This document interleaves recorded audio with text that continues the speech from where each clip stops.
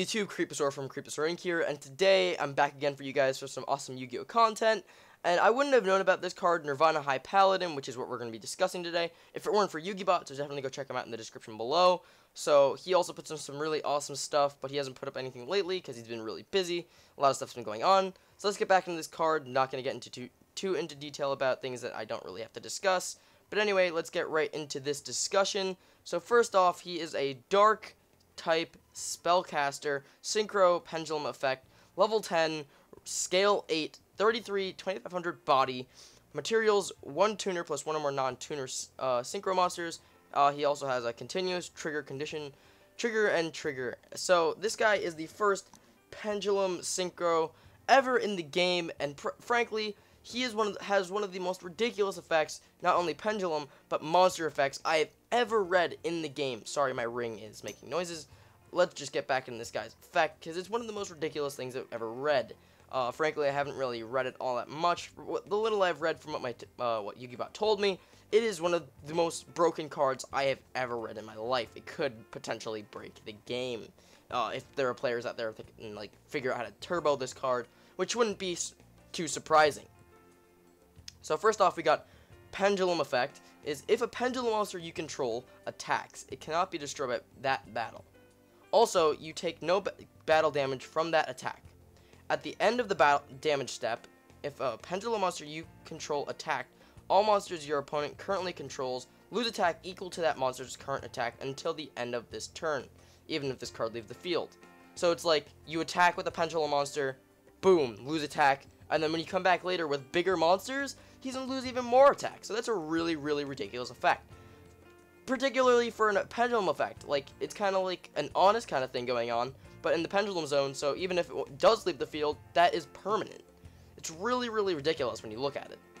Next up, we got the monster effect, which is the most ridiculous one that I really feel. The pendulum effect is kind of, subpar, but when you look at it, it's actually kind of ridiculous. I know I'm kind of contradicting myself, but when you really look at this effect, both of them are game-breaking when you really think about it, because these things, one, it does not target at all, so that is one of the biggest things in this game right now. If you target anything, you're kind of putting yourself in a bad place.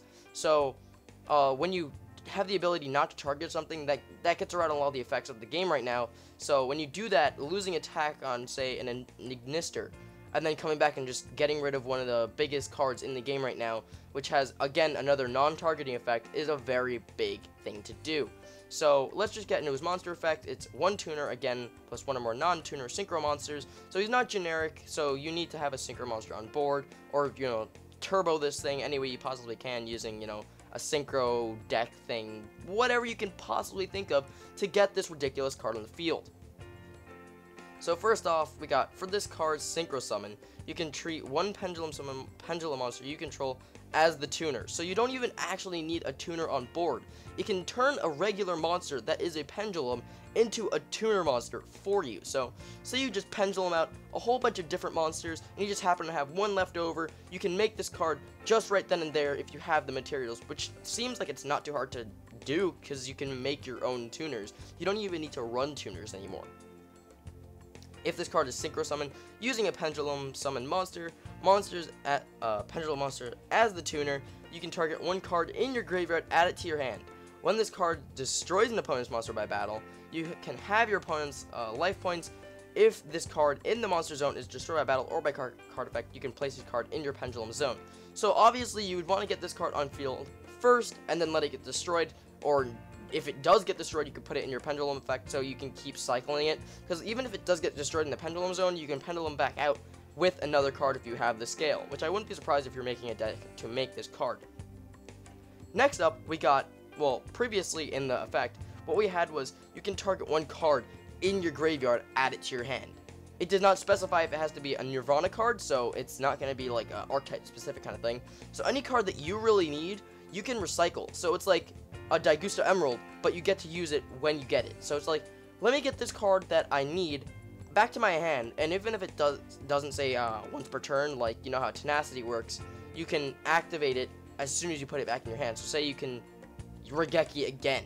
That is a ridiculous effect. So potentially you can have 4 copies of a card, because that's you can play 3 copies of a card in a deck, So potentially, when you think about it, you can play a 4th copy of a card, or a 3rd copy if it's semi-limited, or 2 copies if the card is limited. That is a very good effect, because it's one, doesn't specify if it's an archetype or not, and you can add any card that you want, which is one of the best effects in the game, even if it isn't released right now. Making this one of the most potentially dangerous cards in the game, because one, it's a 3300 body, it recycles itself, and recycles other cards in the grave. Also, did you not see the effect that says you can have your opponent's life points when this card destroys an opponent's monster by battle? So, think about it. You recycle everything. You recycle this card, you recycle stuff out of your graveyard, and your opponent goes from 8,000 to 4,000 in a turn as long as you destroy one of their weakest monsters on board. So this card potentially makes this game more, if you're playing it, it makes this game very easy for you, because you can just recycle this card over and over again, and then just drop your opponent's life points and make big OTKs in a matter of, what, 2 or 3 turns, as most synchro decks do when they put out a whole bunch of crazy combos. So I can't wait for this card to come in the game to see what it really does, if they're going to nerf the effect, because I have not seen anything about this card other than what has been seen. This card, what it looks like, the Japanese text, and how it's going to look when it comes out to us. But really, when this card comes out, I feel like it's going to be very game-breaking, because the ability to just cycle everything that you want from your deck, especially itself, if you're playing a pendulum version of like a synchro build, or make a deck specifically to make this card. Like, I don't know how I feel about this card. It's gonna be either broken or broken, and if it's broken, then it's obviously gonna get limited. I see this card getting limited as soon as it hits the field, the playing field, in terms of when it comes to us in the TCG. I don't know what they're gonna be doing over in the OCG, but frankly, it's either I'm hyped for this card and I'm not hyped for this card, because there are 2 sides to this card. There's the fact that I can see myself I want to own it. I don't want to play this card at all. This card is way too OP. It's way too mean of a card to play against someone, so I don't see myself playing this card at all, but I personally want to own it. I want to see the card. I want to see it get played, but I don't want to see it get played, if you guys really understand what I'm going for here. But anyway, guys, tell me what you guys think in the comment section below. Personally, I think this card could be game-breaking. It could potentially be a very broken card if people can turbo it out.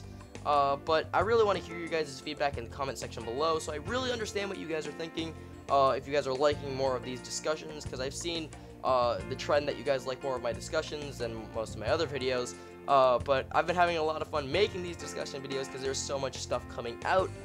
And a lot of the changes in the way Konami is handling itself, and the way it's going to be handling the TCG and the OCG.